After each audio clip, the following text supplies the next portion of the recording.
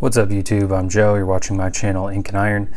Back today with a few multi-tools that I want to talk about just because they're leaving my collection.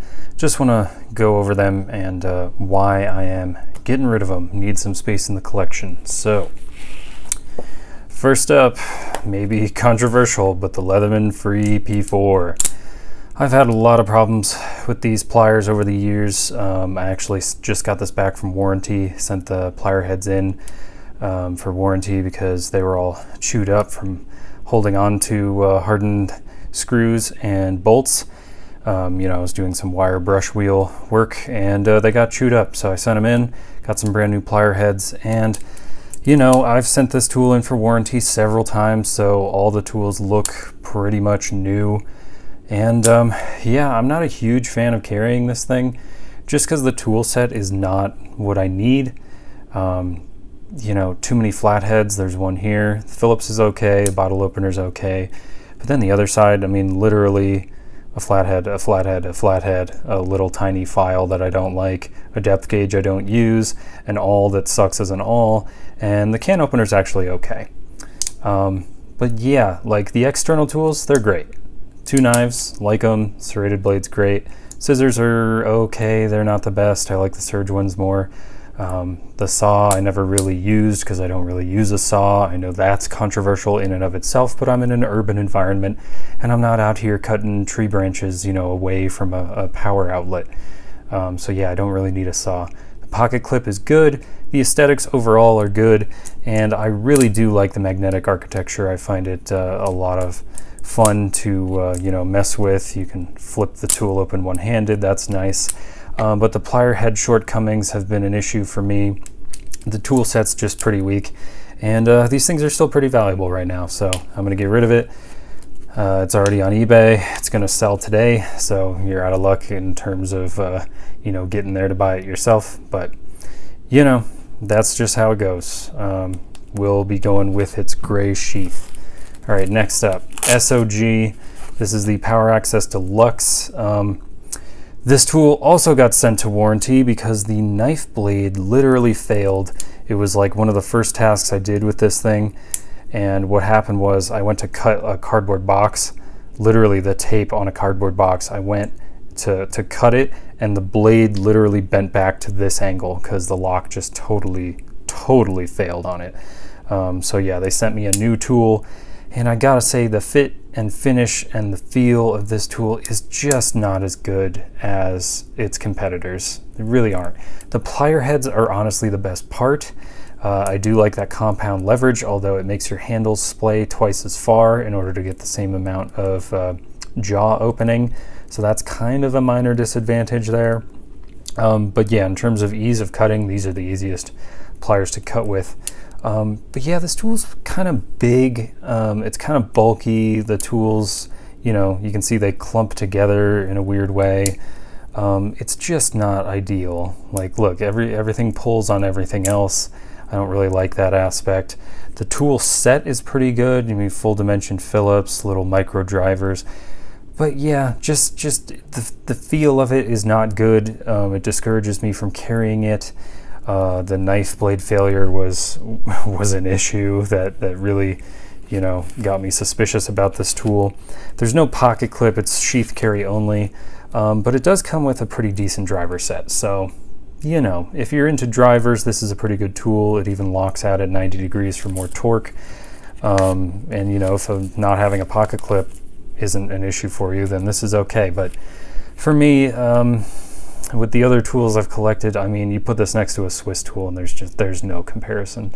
So yeah, SOG, Power Access Deluxe, getting out of here. Next up, getting out of here, also on eBay right now, is my Gerber Center Drive. I know a lot of people are a huge fan of this tool. I never really dug it. The one hand opening is pretty cool, although your fingers really have to be like in the perfect spot to get the mechanism to work right. So it takes a little bit of finesse, which you do learn pretty quickly. I did take a brass brush to this finish, and it picked up a lot of like dark bronze color. It's kind of cool, but no one seems to be talking about that besides me. So I'm not sure why it picked up so much of this bronze color. It has a great file. I am kind of a fan of this little pry tool because it's a dedicated pry tool and it's super thick, which is the way it should be. Also a decent bottle opener. It is not a can opener. I've proven this in my can opener video. The awl is pretty good, and it's not, you know, making any concessions to try and stitch anything. The serrated blade, a little bit sketchy on this actually, because it doesn't open super easily. But yeah, it's not bad. The lock mechanism's pretty good.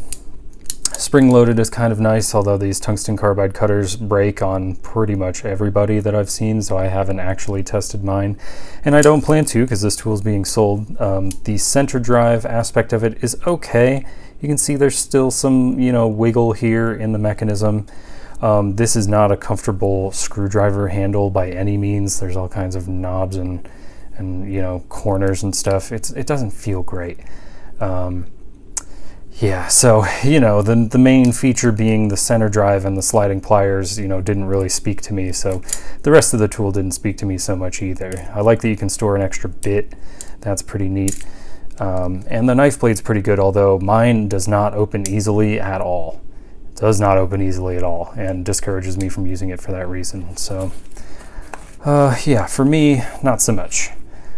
Did come with a bit set, which is pretty nice, especially given that you have that big long driver on there. So, you know, if driving and one-handed opening are your thing, this is your thing, but it's not for me. Next up, you know what, let's go with this one. Save this for the end. Next up, Roxxon Storm S801S. This is a weird Chinese, Taiwanese, I don't know, overseas made multi-tool. It's clickety clackety. It's kind of cheaply made. It kind of fakes out having replaceable cutters. The ruler's not super useful. It does have very interesting scissors on here. It's a bit fiddly to try and get to them, but they are nice and long. They're not heavy duty though. They won't cut like, you know, leather or anything like that. What else? It's got a corkscrew I never use. The bottle opener, however, right here is very nice. You can see that in my bottle opener video. The file never really came in handy. It's kind of short. It doesn't lock out. It's just a slip joint, so not my favorite. What else is on here? A saw, which I never use because I never use a saw in general. We have these weird side tools. This is like a little cutter here. Oh god, they're so hard to get out. They really are. This is an awl. It's kind of a joke. I mean, look at the tip of that thing. It's rounded over. It does have a hole, so supposedly you could stitch with it, but I doubt it. I've never tried it because it doesn't poke into anything to begin with. Can opener sucks. Tried that. Check out my can opener video. The knife blade actually decent. Does lock up on its own. What else? Oh, there is a almost hidden feature in here, and it does require nails to really dig it out of here.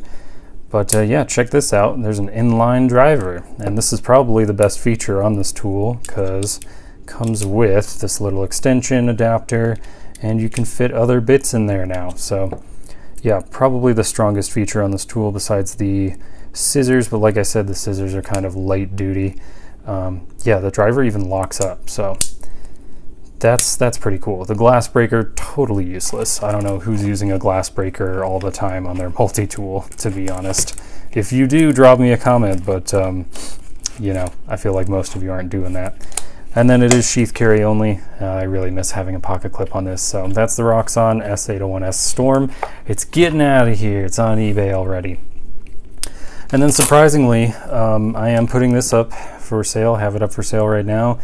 The Victorinox Swiss Tool Spirit X. This is the original version. The only reason I'm putting it up for sale is because I have the MX version. Comes with a pocket clip and a one-hand opening blade. Yeah, that's literally the only difference between these tools. I think the external tools are configured slightly differently to allow for that one-handed opening. But man, this is an absolutely killer tool set. Really, the only reason I'm getting rid of it is because I have the upgraded, or you know, kind of a lateral move tool that I like just that little bit more because of the pocket clip and the one-handed blade. But literally every tool on here comes in handy. Geez, there's not much I can say bad about this tool. I wish the steel were a little better on the knife. and it does fingerprint up really readily, so you know, have a polishing cloth handy. But yeah, the Swiss tool Spirit X basic version, it's a really fantastic tool. I highly recommend it, actually, and the only reason I'm getting rid of it is so that you know, I already have one basically, and this is just taking up room in the collection. So yeah, can't say much bad about it. Really good set of drivers, the can opener, little package opener. The knife is good. The saw is good. I have used it. This one took a little bit of wear and tear from some wood glue, actually, a little bit of corrosion on there. The fully dimensioned Phillips is fantastic. I love that. The can opener is good. I have tried it. Check out my video. The file is really good, along with the metal saw on the lower portion there. This is a fine driver. It's not my most used tool, I'm not gonna lie.